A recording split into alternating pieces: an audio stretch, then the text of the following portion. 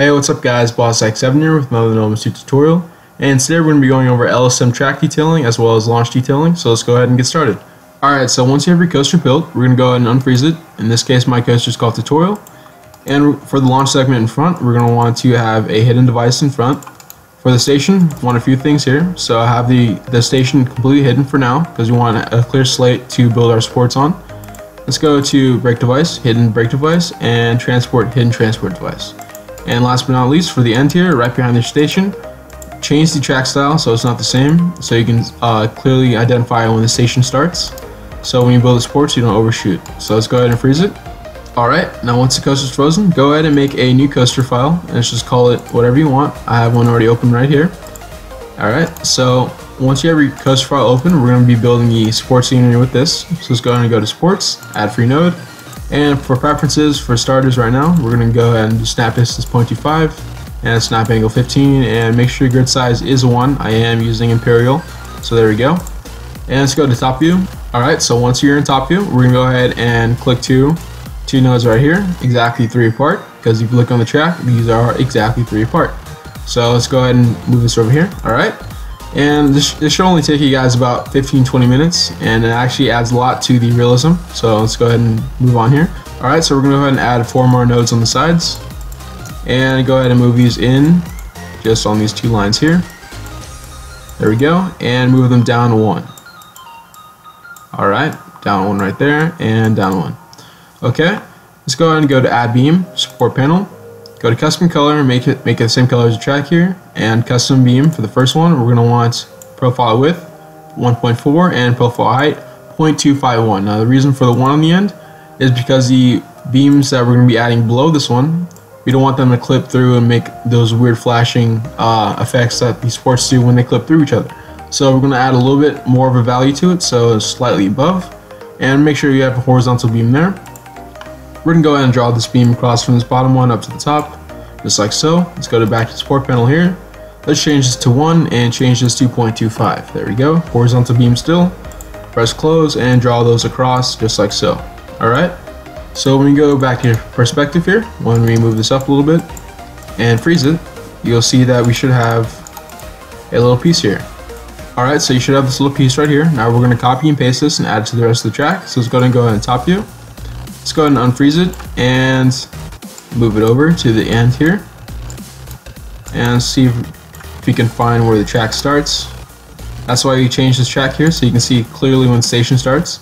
So let me move it back just a little bit more, just like so, right about here. Alright, so once you get your thing lined up here, let's go ahead and go to sports, define copy, and we're gonna go ahead and add this every 3. So copy this and count 3 squares, so 1, 2, and 3, just like so. Go ahead and make sure these are lined up, and they are perfect. Okay, so we're going to actually move this forward just a little bit. Alright, so let's go ahead and copy these again, define copy, and add define paste, and let's go ahead and line these up 3 squares apart, so 1, 2, and 3, just like so, and make sure they are lined up, because if they aren't, you have to adjust it later. Define copy that whole thing one more time, and do the same thing for the length of the track, or for the length of the launch.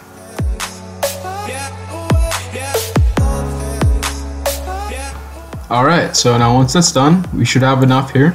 Let's go ahead and verify in perspective these are all lined up, which they are, and we do have enough to fit the end here.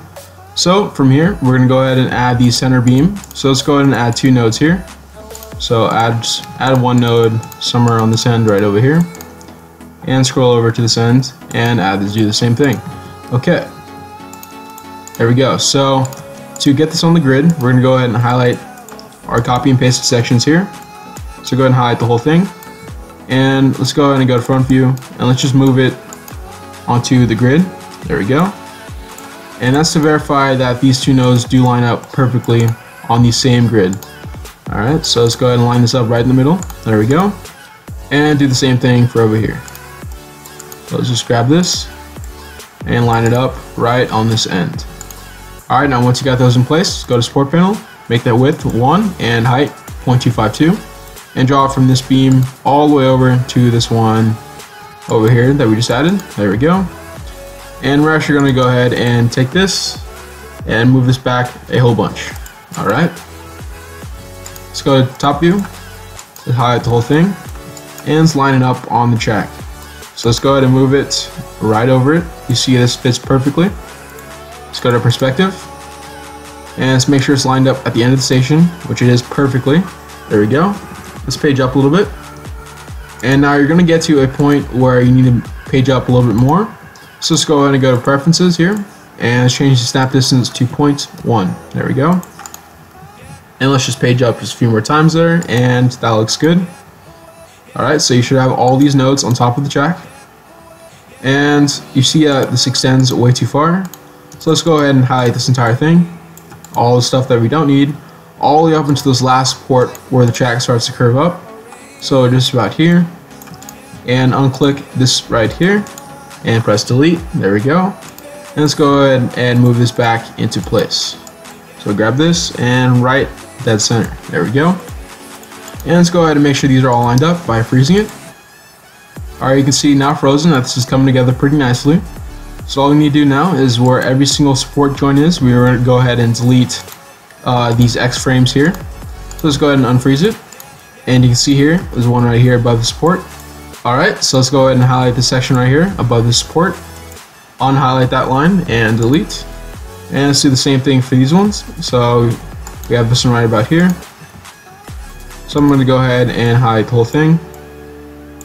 And uncheck this line here. And delete.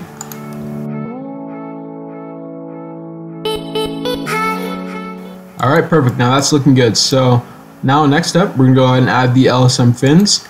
So let's go ahead and go to top view. And you can see this is looking pretty good. Alright, so let's go ahead and unfreeze it. Let's go to supports. Let's go to add free node. And we're going to go ahead and do the same length as this. And we're going to skip every 2 squares. So add one here. Oops, let's go ahead and go to preferences and change this back to 0.5. That should be good. And we're going to go ahead and skip 2, skip 2, skip 2, etc. for the length of the launch, as well as the station.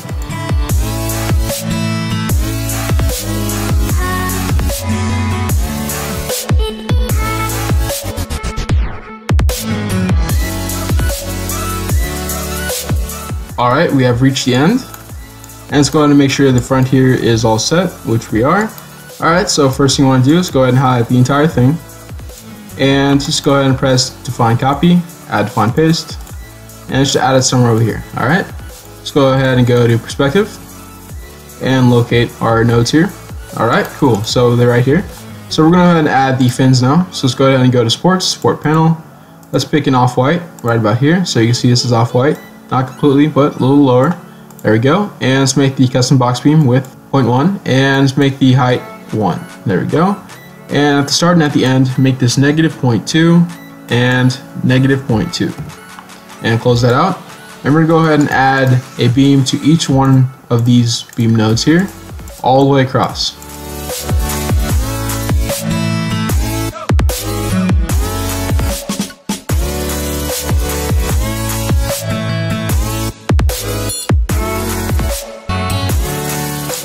Alright, there we go. So let's go ahead and make sure you didn't miss any. So let's freeze it. Alright, so you can already see that we missed one right here. And let's make sure the rest of the track is good. So let's go ahead and fix this real quick. On freeze, supports, add beam, and copy this. Alright, there we go. So let's go ahead and highlight the whole thing and define copy it. Now the reason why you define copy this one over here is just in case you mess something up over here. You already have a copied and pasted version of it. So you can go ahead and copy that one once again if you need to redo it. So we're going to go ahead and copy this one that we just added the supports to. So define copy. And we're going to change the values of the supports. So add define paste. And let's highlight that entire thing. So this is the second one here. So we can go ahead and delete this one for now, because we do not need it anymore. There we go. And so this is the second one. So let's go ahead and highlight the whole thing. Perspective. And double click on the supports here. Let's go to custom color, make it an off black, and the width should be 0.3, height should be 0.2, at the start should be -0.1, at the end -0.1, press enter and close. Let's see if that works. Let's go ahead and freeze it, and it did. So we should have these connectors for the LSM fins. Alright, So let's go ahead and go to top view once again, unfreeze. Let's highlight this first round of nodes here. And let's go ahead and drag them right over the second ones. And page up, I believe one time. There we go. This is on 0.5 snap. Let's freeze it. And there we go. So we should have our LSM launch pins that are equally separated all the way across. Last step here, let's go ahead and unfreeze it. Let's go to top view and copy this entire thing and drag it right over to the track here. And go ahead and page up. There we go. And it should be right above, just like so, as you see here.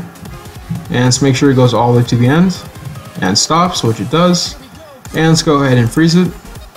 Alright, there we go. So we can save our own custom LSM track as well as the fins. And our very last step here is just to add station back and the cars back. So let's go ahead and unfreeze. And oops, wrong one. Let's go ahead and go to our coaster, unfreeze here. And let's go ahead and make the station no roof and keep these all hidden. There we go. And let's go to coaster properties and terrains 1. Alright, and freeze. Alright guys, that's going to do it for today's tutorial. I think the fins turned out really well. This should only take you guys about 15-20 minutes at the max. Just follow the steps in the video and you guys should be fine. This does work for angled lifts as well, so go ahead and test that out if you would like. And yeah, so if you guys have any suggestions for tutorials, don't leave a comment down below. And if you guys like the video, don't forget to leave a like. And go ahead and subscribe for more.